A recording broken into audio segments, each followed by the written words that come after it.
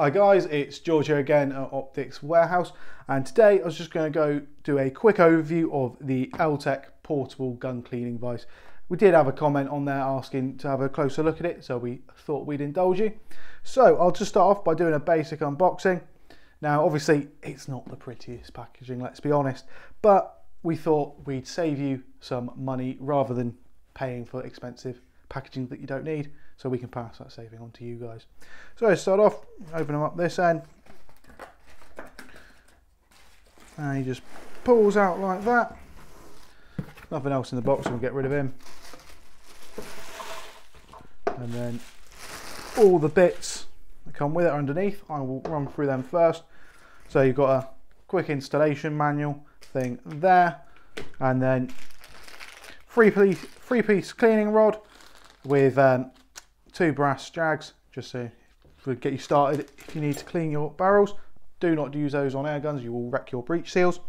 And then you've got some rubberized plastic feet that just screw on to the bottoms here. You don't need to use them, we haven't been using them with them, and it works fine.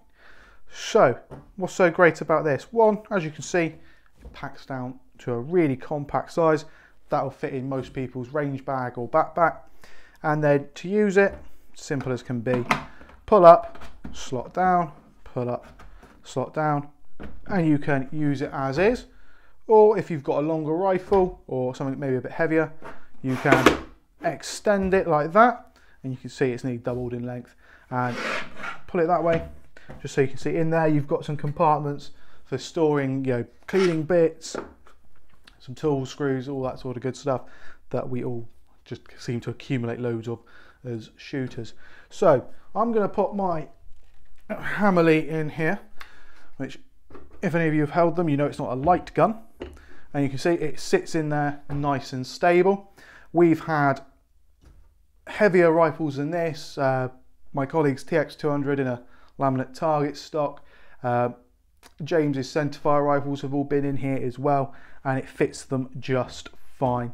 It is, as you can see, rock solid, and I can just leave it there hands free. Great for when you, well, for when we're setting up scopes. We've been using one of these, or pulling through barrels, works just as well. I wouldn't say this is a rest that you're going to shoot off of as such.